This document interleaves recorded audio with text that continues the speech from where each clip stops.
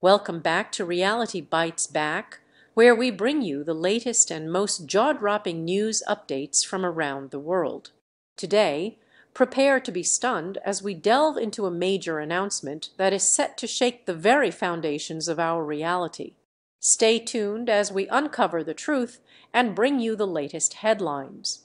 Let's dive in. Rebecca Parrott from 90 Day Fiancé is seeking donations from her fans to cover legal expenses for the custody of her grandson. Rebecca debuted in 90 Day Fiancé before the 90 Days Season 3 with Zaid Hakimi and later married him in 90 Day Fiancé Season 8. Since the couple's wedding in 2020, they've been living a happy married life in the United States. Despite the 22-year age gap, Rebecca and Zaid are still together. Recently, the couple celebrated their 4th wedding anniversary and are still going strong. While Rebecca's married life is going well, she is facing a difficult situation as a grandmother, as her grandson is currently in an unsafe environment. In a recent video, Rebecca tearfully appealed to her fans to donate to her GoFundMe campaign to help cover legal bills for an attorney to ensure her grandson is removed from an unsafe living situation and placed in a loving environment. Rebecca emphasized the urgency of the situation, stating that the legal fees are beyond her family's means and that time is of the essence. Reality TV is more popular than ever. With so many to choose from, here are some of the best reality TV shows to stream or watch right now. Rebecca requested her fans who are unable to donate to pray for her family and send positivity to them during this challenging time. Some 90 Day Fiancé fans have already contributed to Rebecca's GoFundMe, raising $1,508 out of the $6,500 goal.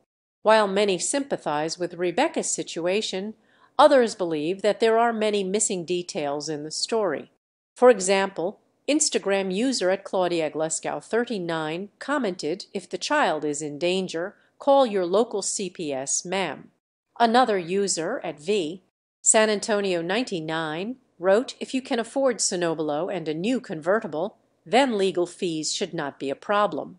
Fans are right to raise concerns about Rebecca's fundraiser and suggest potential solutions, including involving Child Protective Services. Throughout the years, several cast members of the 90 Day Fiancé franchise have been accused of deceiving their fans through inappropriate fundraisers. For example, Brandon DiNuccio and Mary DeMassuai from 90 Day Fiancé, The Other Way Season 5 initiated a fraudulent fundraiser claiming that Mary had colon cancer, which was untrue. Similarly, Stephen Friend sought financial assistance from fans and later stated that he had invested the money in real estate. While some 90 Day Fiancé stars have attempted to exploit their fame, it's worth noting that Rebecca has seldom sought to misuse her popularity. It's possible that she has already contacted Child Protective Services and is now exploring other options to ensure her grandson's well-being. Besides, Rebecca underwent the Sonobello procedure in 2021 without knowing what the future held for her. It's the first time Rebecca has reached out to fans for financial assistance and has shared ample details about the situation.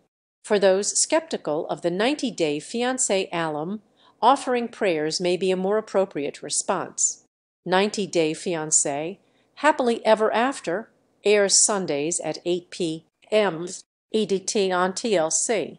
Source, Rebecca Parrott/Instagram, Rebecca Parrott/GoFundMe at ClaudiaGlasgow39/Instagram San Antonio 99/Instagram 90 Day Fiancé is a reality TV series that follows the trials and tribulations of non-U.S.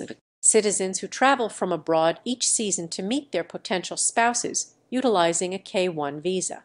This 3-month visa gives the pair 90 days to determine whether or not their romantic and life goals are aligned before they are forced to return home unmarried. Drama and tension unfold as the couples navigate the tricky dynamics of international marriage.